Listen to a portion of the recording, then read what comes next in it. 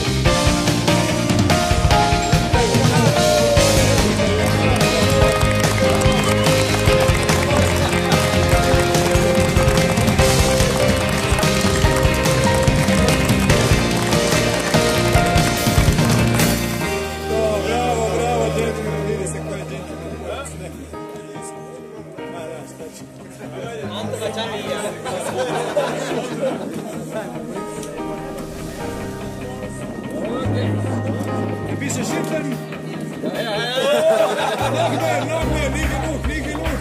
Malo bliže.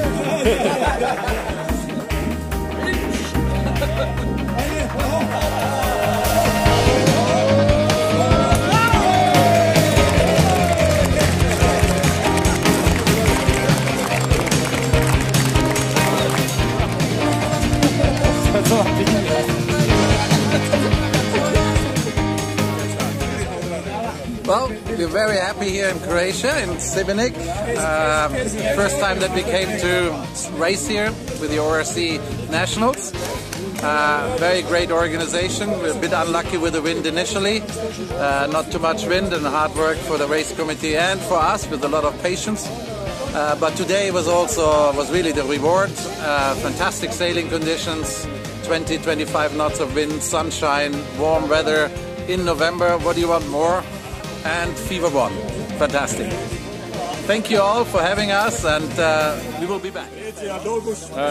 Bilo je vrlo interesantno jedrenje danas po jakim uvjetima, 30-ak čvorova, jedva smo se održali čitavim, korektno je bilo jedrenje. Nama je falio jedan važan član posade, pa smo malo bauljali po polju i to je to. So, when I will say it instead of Julia, so we would like say that we really enjoyed, especially for today. It was a strong wind and was nice sailing, nice weather for that. Unfortunately, we were not so lucky the days before with the sailing and racing, and we just get one race. But on the end, it was perfect. So the impression and the feeling of it all, it's very nice because the last day was absolutely perfect. So we finished second, which we are very happy for the strong fleet in Croatia. It's always very good sailors, and we're really enjoying the sailing here because it's always something new. It's coming for us because we are not so often on the sea. Czech Republic is not on the coast. Thank you so much for everybody. Evo dobro, još jedno prvenstvo Hrvatsko je za nas. Bilo je vrlo promjenljivo, međutim danas je bilo i puno vjetra, tako da je bilo jako lijepo. Uglavnom, rezultati su u principu očekivani. Moram najaviti za sljedeću godinu da kup isto ide dalje, ali da također sljedeće godine ćemo imati ORC Cup offshore, znači za regate koje su navigacijske, tako da ćemo imati onda dvije grupe, što mislimo da bi onda jako poboljšalo rating orka u Hrvatskoj.